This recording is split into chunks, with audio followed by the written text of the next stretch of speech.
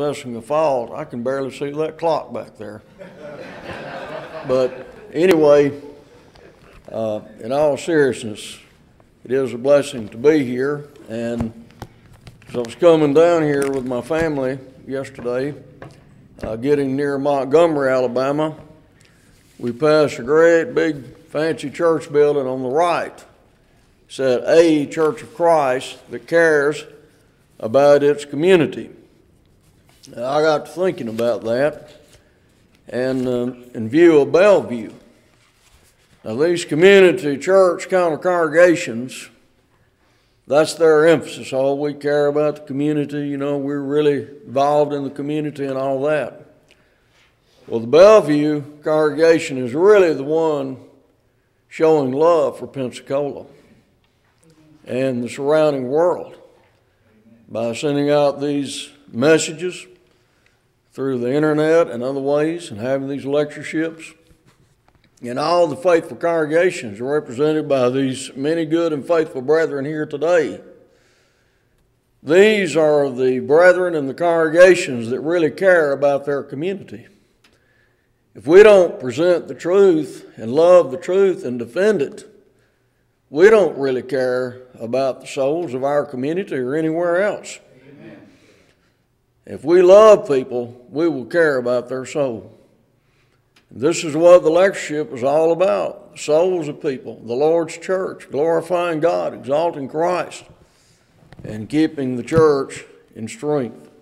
And I do appreciate the faithful congregation here at Bellview, the elders, the preacher, half of which, Brother Michael, he's half the eldership. But I appreciate him and Brother Brantley so very much. I'm thankful for them. As we consider the topic, confess your faults one to another, friends, we know this is a very important topic. And moreover, it is a very personal one, because every one of us, whether we be preachers and elders or not, we've had to confess our faults before. We know this is important because God commands us to do it. Number one, James 5:16, confess your faults one to another and pray one for another that you may be healed. The effectual fervent prayer of a righteous man availeth much. Secondly, it is important because Christians do sin. That's a fact. The Apostle John is so emphatic about this that he said, if we say that we have no sin, we deceive ourselves and the truth is not in us. 1 John 1 verse 8. That's very plain, isn't it? Verse number 10, if we say that we have not sinned, we make God a liar, John said. He says that we do not have the truth in us if we deny that we have sinned. 1 John 1, verse 10, if we say that we have not sinned, we make him a liar and his word is not in us. The Bible says that all have sinned and fallen short of the glory of God. Romans 3:23. If Christians never sinned or could not sin, then why do we continually need the blood of Christ, which the apostle says that we do need continually? 1 John 1 verse 9 or 7, but if we walk in the light as he is in the light, we have fellowship one with another. And the blood of Jesus Christ, his Son, cleanseth us from all sin. So he's not talking here about members that are not faithful. He's talking about those who walk in the light continually need the blood of Christ. Now, that's a powerful message right there. That doesn't mean that we have the license to sin or that we may continue in sin, that grace may abound. God forbid. Romans chapter 6 tells us. But it does mean that we need the blood of Christ, not only when initially we come to the Lord and undergo graciously God's first law of pardon, but also as Christians, when we sin, we need God's pardon and forgiveness again. And there are times we need to confess our faults one to another. We note in Acts chapter 18, verse 8, and many of the Corinthians, hearing, believed and were baptized. In Acts 2:38, then Peter said unto them, repent and be baptized every one of you in the name of Jesus Christ for the remission of sins, and ye shall receive the gift of the Holy Ghost. Acts 22:16, Luke records, Ananias words to Saul of Tarsus, and now why tarriest thou? Arise and be baptized, and wash away thy sins, calling on the name of the Lord. That's when the blood of Christ takes over initially, when the alien sinner comes to Christ. That's God's first law of pardon. When we are cleansed by the precious blood of Christ, the blood of him that loved us and washed us from our sins in his own blood, Revelations 1:5. But then we have what sometimes we call God's second law of pardon. When once we have come to Christ, we've been baptized into Christ, Galatians 3:27, and we sin, as we're going to look at a prominent example in the New Testament here shortly, where he was told after he believed and was baptized, and he sinned after that, repent therefore of this thy wickedness, and pray God, if perhaps the thought of thine heart may be forgiven thee, Acts chapter 8, verse 22. We are promised that if we follow God's prescription for forgiveness as Christians, that God will forgive. 1 John 1:9, if we confess our sins, he is faithful and just to forgive us our sins and to cleanse us from all unrighteousness. Several years ago, I was preaching in a large metropolitan area where there were several churches of Christ. And one morning the phone rang and there was a lady on the other end of the line. She was in tears. She was crying. She did not reveal her identity. She really did not want me to know who she was. I didn't even know what congregation she attended, but she indicated she was a member of the Lord's church. She was crying. She said, I have sinned. I said, well, what did you do? What happened? She said, I've committed adultery. 5 years ago. 5 years ago. And I asked her, well, did you repent of this sin? Did you confess the sin? Did you ask the forgiveness of the man that you committed fornication or adultery with? Yes. Did you ask your husband's forgiveness? Yes. And she even went before the church. She said, the problem is I cannot forgive myself. And I tried to assure her that if God forgives you, you should count yourself as forgiven.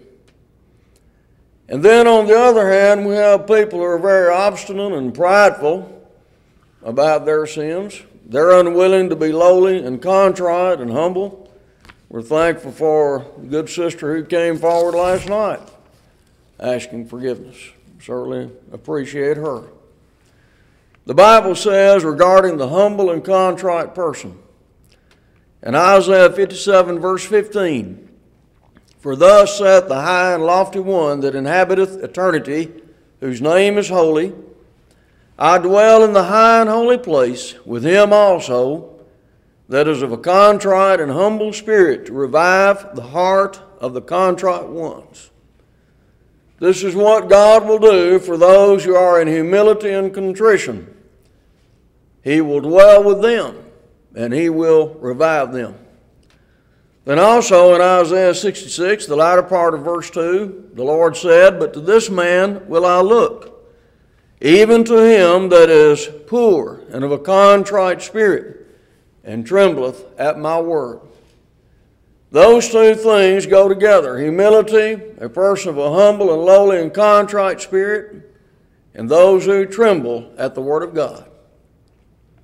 Why is it today, as Brother Whitlock and Brother Hatcher and these great speakers last night also have pointed out the many things that are going on in the church today? One reason is pride. These people are not humble and lowly and contrite. They don't tremble at God's word anymore. They do not fear the true and the living God. In Proverbs 28:13, he that covereth his sins shall not prosper, but whoso confesseth and forsaketh them shall have mercy. That's a great statement regarding the confession of sins. The one who tries to hide sin or cover it up or refuses to acknowledge and confess his sins, that person will not be prospered by God. That person will not prosper, especially spiritually. I remember several years ago, like Brother Jess mentioned a while ago, when I was a boy preacher. I was in my early 20s. I moved up to Virginia after I got out of college. And I encountered what was then known in the late 70s and the early 80s as the Crossroads movement. Later known as the Boston movement and the discipling movement and the International Church of Christ, with a capital C on church. Of course, we've probably all heard about them. One of the requirements that they had was for the junior prayer partner to confess his sins to the senior prayer partner. And of course, the leader of the group, the soul-taught leader, I suppose all of them were supposed to acknowledge their sins to him.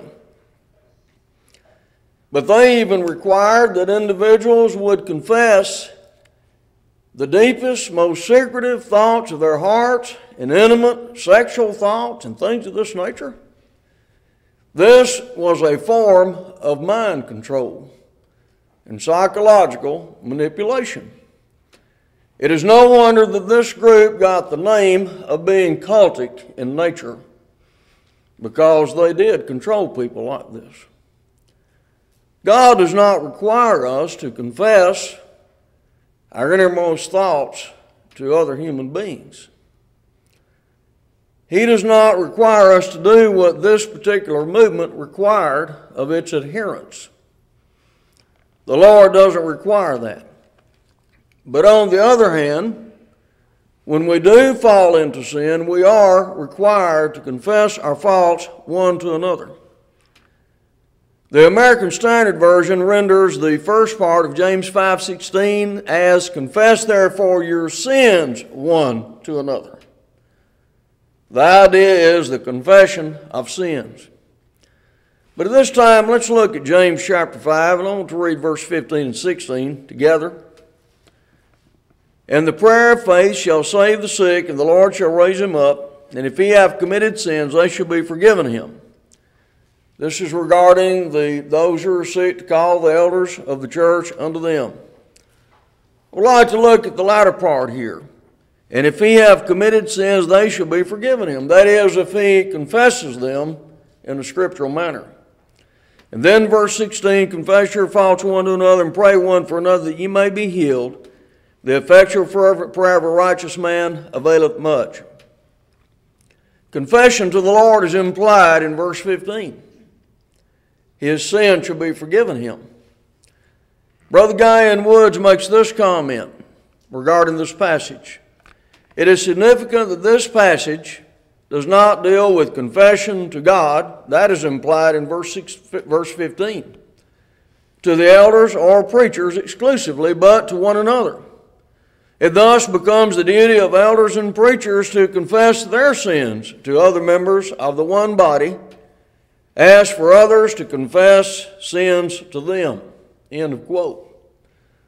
How contrary this is to the doctrine of auricular confession of Roman Catholicism.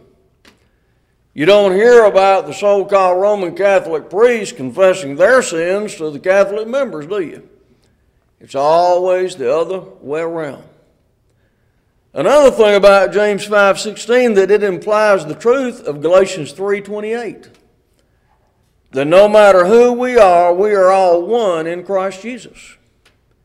It doesn't matter what nationality or race or male or female, or whether we be leaders in the church or not. We're all one in Christ. We are to confess our sins one to another. Sin is the transgression of the law, 1 John 3, verse 4. I'd like to turn back to the book of Psalms, Psalm 51.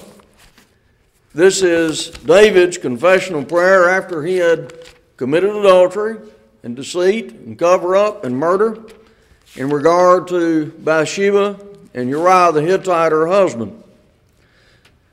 In verse number 3 and 4, he said, "For I acknowledge my transgressions, and my sin is ever before me." He confessed his sins, his transgressions against God's law. His sin was ever before him. Now that's another reason that many people do not repent of and confess their sins. They don't take their sin with the gravity that it needs to be taken. They don't look at it seriously enough. David's sin was ever before him. In verse number 4, against thee only have I sinned, and done this evil in thy sight, that thou mightest be justified when thou speakest, and be clear when thou judgest. Someone might say, well, David, he sinned against Bathsheba and Uriah and his own family and the children of Israel. Yes, he did. But his sin was most pointedly against God. That's the idea here.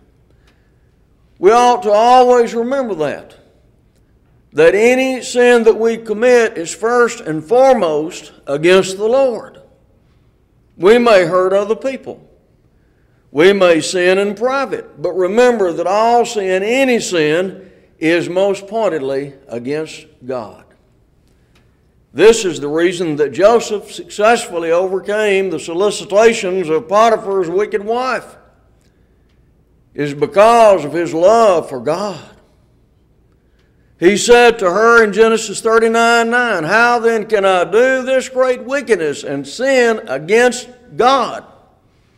He didn't want to sin against her husband either, Potiphar, or against her, no doubt. He didn't want to sin either.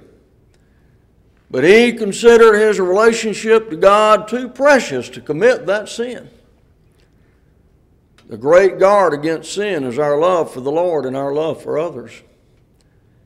Jesus said the first two great commandments are, thou shalt love the Lord thy God with all thy heart, with all thy soul, with all thy mind, with all thy strength. Mark 12, verse 30. And the second is like unto it, thou shalt love thy neighbor as thyself. And surely if we have that kind of love for God first and for others, that will help us to stay out of sin, my friends.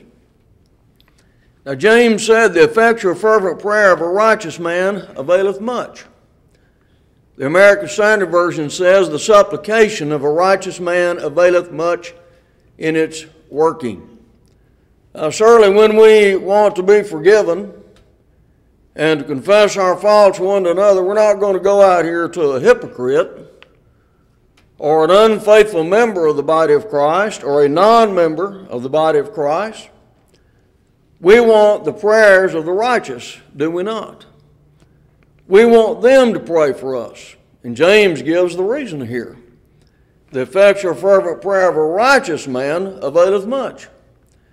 In 1 Peter 3:12, the eyes of the Lord are over the righteous, and his ears are open unto their prayers. But the face of the Lord is against them that do evil. We want the effectual fervent prayers of the righteous man. And surely we want to have the right attitude in approaching those who do need to make confession. I heard about an elder one time that went out to see a member of the church that was not faithful. And he pulled up in the yard, and the man came out the car, and he wanted to know what he wanted. He said, I've come out here to straighten you out. And the man opened the door and pulled him out of the car. He said, I'll straighten you out. Well, that certainly is not the right attitude, is it? And Paul in Galatians chapter 6 and verse number 1, I know Brother Curtis is going to deal with this, and I appreciate his good prayer a while ago too, and the good song. In verse number 1 of Galatians 6, the Apostle Paul said, brethren, if a man be overtaken in fault, ye which are spiritual. See, there's the faithful and the righteous right there. Ye which are spiritual, restore such an one in the spirit of meekness, considering thyself, lest thou also be tempted. Bear ye one another's burdens, and so fulfill the law of Christ. So we need to be meek in dealing with others, because the idea is that any of us can fall into sin. And one of the brethren already mentioned in this series, 1 Corinthians 10:12, wherefore let him that thinketh he standeth take heed lest he fall. All of us need to be aware of the fact that we can fall into sin. Now friends, at this time I'd like to go to 1 John chapter 5, verse 16 and 17. And here the Apostle John says, If any man see his brother sin a sin which is not unto death, he shall ask, and he shall give him life for them that sin not unto death. There is a sin unto death. I do not say that he shall pray for it. All unrighteousness is sin, and there is a sin not unto death. What is the sin unto death, and what is the sin not unto death? By the virtue of the fact that if we confess our sins, he is faithful and just to forgive us our sins, 1 John 1:9. Obviously, the sin which is not unto death is that which we become forgiven of, because we receive life upon our repentance and confession of sin. A sin that would have led us to death, separation from God, and ultimately and eternally the second death, the lake of fire, Revelation 21 verse 8, had we not repented of it. So God will forgive any sin that a brother or sister in Christ confesses, and life will be restored to us. James said, Brethren, if any of you do err from the truth, and one convert him, let him know that he which converteth the sinner from the error of his way shall save a soul from death, and shall hide a multitude of sins. But the sin unto death is that sin which a brother will not repent of and acknowledge, and thus not be forgiven of. That sin leads unto death. Any sin that we're not forgiven of will cause us to die spiritually. For the wages of sin is death, Romans 6 verse 23. And lust, when it is finished, bringeth forth sin, and sin, when it is finished, bringeth forth death, according to James 1 verse 15. And so sin leads unto death. And here John says that we are not to pray for those, by implication, who will not confess their sin. How can we ask the Lord to forgive a person who refuses to repent? That's not even a scriptural thing to do. But what we can do is we can pray that they might come to repentance, and that they might confess their sin, and that they might be restored. But now let's go to the book of Acts chapter 8 and see the divine pattern of an example given to us of one who fell into sin after his obedience to the gospel. This is the one that we well know as Simon of Samaria. This man in Acts chapter 8 and verse 13 obeyed the gospel. Then Simon himself believed also, and when he was baptized, he continued with Philip and wondered, beholding the miracles and signs which were done. Many of the other Samaritans had obeyed the gospel according to verse number 12. And so Peter and John had to come down from Jerusalem because they were apostles and had to lay hands on these early converts to Christ because they did not have the completed New Testament written like we do today.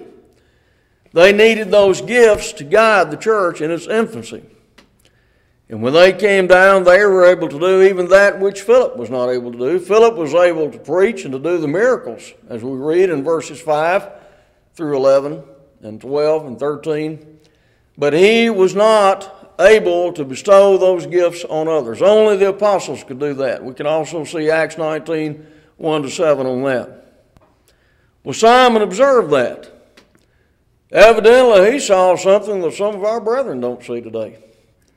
You know, these brethren that think that you can receive these gifts or be guided by the Holy Spirit apart from the Word.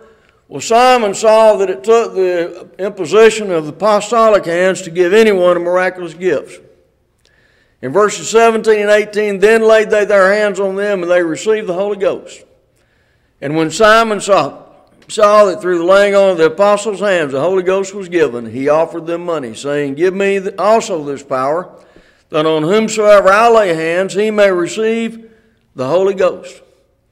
Simon did not only want what Philip had, the power to do miracles, he wanted apostolic power. And he tried to buy that power with money. Peter sternly rebuked him. Verse 20 beginning.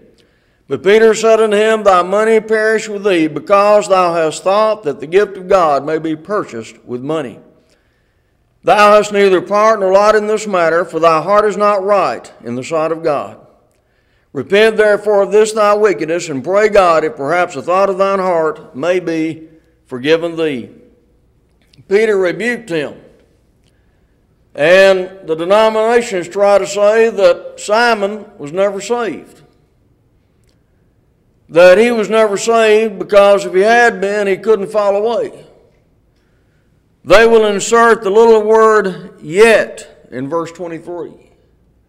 For I perceive that thou art in the gall of bitterness and yet in the bond of iniquity. They add that little word. That reminds us of someone else in the ancient past who added one word to God's word, that being the devil himself. The Lord God had warned Adam and Eve not to eat of the tree of the knowledge of good and evil, for in the day they ate it thereof they would surely die. Genesis 2, verse 16, 17. The devil comes into the garden in the form of a serpent, and he said in Genesis 3, 4, ye shall not surely die. This is what false teachers do. They add one word to God's word. They want to change what the Word of God says. The Bible warns against adding to and taking away from God's Word. For I testify unto every man that heareth the words of the prophecy of this book, if any man shall add unto these things, God shall add unto him the plagues that are written in this book. And if any man shall take away from the words of the book of this prophecy, God shall take away his part out of the book of life, and out of the holy city, and from the things which are written in this book. Revelation 22, verses 18 and 19. We are forbidden to add to and to take away from God's word. But this man, Simon, was saved. He did exactly what Jesus said is required to be saved in Mark 16, 16. He that believeth and is baptized shall be saved, but he that believeth not shall be damned. This man believed and was baptized and was saved in verse 13. But he sinned. He went astray in his heart. This is where all sin begins, as well as obedience to God. We note in Hebrews 3, verse 12, take heed, brethren, lest there be in any of you an evil heart of unbelief in departing from the living God. And so, to keep ourselves pure and in the straight and narrow way of Jesus Christ, we need to keep our hearts right. As David said in Psalm 119:11, thy word have I hid in mine heart, that I might not sin against thee. God's word has the power to keep us in the straight and narrow way of Jesus Christ. Well, Simon was very foolish in trying to buy the gift of God with money. But yet he was very wise in requesting the prayers of the righteous. We read here in verse 24, then answered Simon and said, pray ye to the Lord for me, that none of these things which ye have spoken come upon me. He asked for prayer. He needed prayer. He needed forgiveness. And the Lord forgave him, no doubt, because he did what the Bible teaches. When we started the Central Congregation over 6 years ago, of course, there were people there in town that wondered, why are you starting this congregation? You know, we got a congregation over here a few blocks away and another one over here, and we got these congregations out here in the country, and you brethren here know why. We start faithful congregations. We wanted to go in the right direction. We had an older lady that I had known off and on through the years. She wasn't going anywhere. And she came and she was restored to the Lord. She repented of her sin and she confessed them. Well, she did not even live another year. But one Monday morning, her daughter went in and found her sitting at the kitchen table with her church clothes on, sitting at the table. She had died in the night. We'd taken her back to her house that Sunday evening after worship. You know, friends, this is part of the Lord's work, isn't it? To see people come back to Christ. What a wonderful thing that is. We had an older man last year of the same thing. He repented, he confessed his sin, he came back to the Lord. And while I was in the Philippines, he passed away. But that man died in Christ. What a great thing that is, to see people confess their faults one to another. Now, what constitutes a valid confession? It must be from a penitent heart, a heart of repentance. Repentance is a change of mind preceded by godly sorrow and followed by a change of conduct, a change of life, bringing forth fruits worthy of or meet for repentance. Matthew 3:8, Luke 3:8, Acts 16, verse 20. But there are many people who think that repentance is just being sorry. Well, I'm sorry that I've sinned. I did wrong. Just keep on going on your merry way. Paul said in 2 Corinthians 7 and verse 10, for godly sorrow worketh repentance unto salvation, not to be repented of, but the sorrow of the world worketh death. Now we as preachers and teachers and even members of the Lord's church, we have a duty here. And I know our good brother Paul's going to deal with that tomorrow, but we need to stir people to be moved to a godly sorrow. I'd like to go back to the book of Joel at this time in chapter 2, verse 12 and 13. Here the prophet describes the nature of repentance. Therefore also now, saith the Lord, turn ye even to me with all your heart, and with fasting, and with weeping, and mourning, and rend your heart, and not your garments. Don't just put on outward show. You need to be brokenhearted over sin. And for that to be a godly sorrow, that sorrow must be Godward in nature. It cannot just be, well, I'm sorry for the consequences that have happened to me. Or maybe that I've lost favor with some of my friends or family. Or the circumstance that I'm in. It must be Godward in nature. Brokenheartedness toward God. And turn unto the Lord your God, for he is gracious and merciful, slow to anger, and of great kindness, and repenteth him of the evil. That's a great statement about repentance and forgiveness right there. As we think in terms of true repentance and confession, there are many empty confessions. After Judas betrayed the Lord, he went into the temple and cast down the 30 pieces of silver. He acknowledged that he had sinned, but he never repented there in Matthew 27, 3-5, and he went and hung himself. He had the sorrow of the world. You remember on 2 occasions in the book of 1 Samuel that King Saul, after he sinned, he said, I have sinned. 1 Samuel 15:24. And in 26:21, he said, I have sinned, I have erred exceedingly. Well, he was right about that. But he never did repent and turn back to God. This is proven by the fact that the Lord would not answer him. 1 Samuel 28, verse 6. And he even went to the point that he went to the witch at Endor there in 1 Samuel chapter 28. And he promised that he would stop pursuing David, but he didn't repent of that. And David knew that he would still try to take his life. Then we go to the book of 2 Samuel, and this is where David confessed his sin to Nathan. 2 Samuel 12, verse 14. 13, and David said unto Nathan, I have sinned against the Lord. And Nathan said unto David, the Lord also hath put away thy sin, thou shalt not die. David was truly penitent in his heart, and he confessed his sin. And yet we know there were many consequences that followed because of the sin that he had committed. It reminds me of the story of a man one time that took his son out to the barn. And he took a hammer and nail and drove the nail into the barn door. And then he pulled it out. He said, son, sin is like that. You sin, yes, you can be forgiven. But it always leaves a scar. It always leaves a scar. There are many consequences that come because of our sins, even often when we are forgiven. But last of all, for the last few minutes, public confessions and private confessions. This is one of the things in the church that we sometimes have a discussion about. When should a person confess their sins privately and publicly? Going back to James 5:16, we believe that implies, and we understand it to teach this, that the sin should be acknowledged as publicly or as privately as it was committed. If it was committed before one, two, or a few, it should be acknowledged and confessed in that manner.